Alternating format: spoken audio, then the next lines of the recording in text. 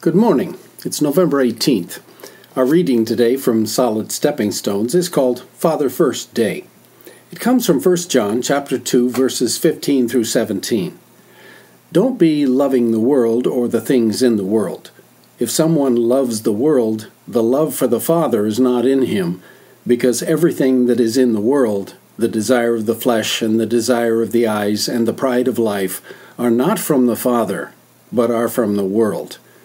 And the world is passing away and its desire. But the one who is doing the will of the Father remains into the age. The word here for world literally means adornment. This is appropriate here because in terms of eternity, all that this world amounts to is a decoration. There is nothing we can see that will not melt with fervent heat when this age is destroyed to make room for the next one.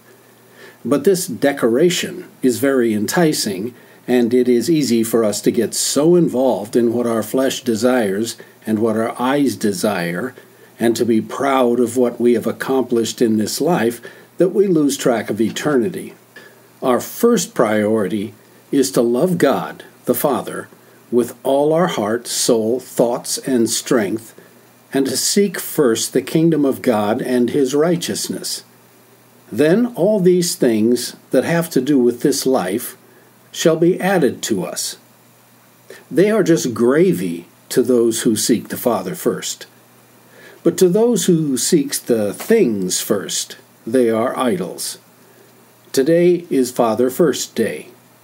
Take a good look at your priorities. Do you obey your body before you consider what the Father wants? Do you seek what your eyes desire before you consider what the Father wants? Are you proud of your accomplishments, or that you are a child of the Father? Put Him first, and everything else will come into order. Let's pray. Father, You are the only thing that really matters. I get so caught up in the things of this life that I don't consider You as much as I should. Help me keep You in mind today. If you agree with that prayer, say amen.